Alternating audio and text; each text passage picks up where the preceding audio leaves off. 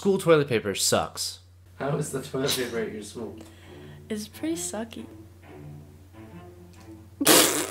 What do you want me to say? Awful. Okay, now. You want me to be more descriptive about the toilet paper? I don't think Why? about the toilet paper. I just use it. It's ass because it's like using fucking paper towels if you were to like, if they were like a toilet paper. Thin and rough. It was like fucking arts and crafts tissue paper. Like that shit's crumbly. It's horrible. It's just not really pleasant to use. Like thin? sandpaper. Makes you feel like you rubbed like sandpaper on you and stuff. It's just like fucking sandpaper on your asshole. So there's like literally no point of wiping. So then like your ass is shaved the whole fucking day if you shit at school. So then now I don't shit at school. Like it doesn't do the job, man. Like you use it and like your finger goes straight through and you get fucking chocolate pudding on your finger. This is so weird. Why do you think they don't use the toilet paper that you buy at home? Because they're cheap. Because it's too expensive. And our levy didn't pass, so you think they can afford fucking expensive toilet paper? I guess the cost.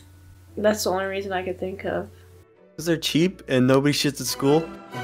I mean, you know what? That's probably more of a reason to buy better toilet paper. You know? It's like if nobody shits, then like you aren't losing much.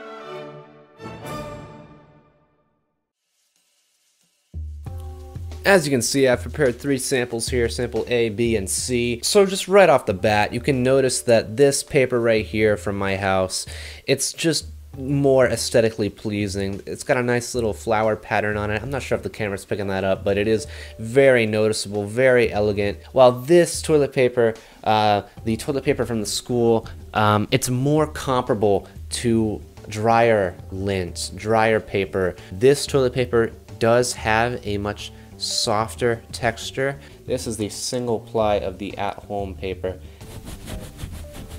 Single ply at the school. At home, now this paper it holds tight when you need it to, but when you want to tear it off, it tears off oh so cleanly. Look at that. From one corner. Now that is how sample C was formed. It was formed on location. I was trying to take the toilet paper out of the dispenser, and I completely ripped the fuck out of it. I'm measuring about 4.5 inches on the home brand, while the school toilet paper seems to be a measly 3. But there are some quantitative and qualitative observations as to why at-home toilet paper, off-the-shelf brand toilet paper is loads better than school toilet paper. I don't believe a lot of people have been arguing this, but I don't think a lot of people have really examined it for themselves to see the exact reasons as to why. But how have these basic amenities become such horrible obstacles for students? Most schools aren't as lucky as mine. They have 1-ply toilet paper instead of 2-ply toilet paper, which is cheaper for the school to afford. 2-ply paper is about $4 more than single-ply paper for a school, and that adds up for the entire district put together. Single-ply toilet paper may be cheaper on its own from case to case, but when you think about the situation logically, if a person is given single-ply toilet paper, they're going to be folding that paper many more times than someone who is given 2-ply toilet paper, because naturally it will rip more. So if you're buying 2-ply toilet paper, you're paying $4 additional for what ends up being an entire extra case in savings. But that isn't all that's wrong with school toilet paper. There's also that extremely rough, sandpapery texture. I dug pretty deep to find some sources on this one, but I couldn't really find much. I would assume that it's just made out of some cheaply recycled material instead of the interwoven fabric-like material that is in the home toilet paper, which we examined earlier. As it turns out, the home brand I was using in this video, Kirkland, actually uses 100% unrecycled, freshly cut down trees from the forest, while the toilet paper commonly seen at offices and schools uses 100% recycled materials. However, there are some brands that utilize some and still produce a fine product, and there are some that use entirely recycled materials and produce a fine product. So, are schools really that blind? Can they really not do simple arithmetic and logic to conclude that buying 2-ply toilet paper will be cheaper for their school? And are they not listening to students' demands for softer, more enjoyable experiences in the bathroom? I think that the problem may just be systemic, and that any alterations to the normal budget is just unforeseen and requires too much extra planning. Unless there's some sort of driving force from the student body collectively, I don't think that your school is going to change anytime soon.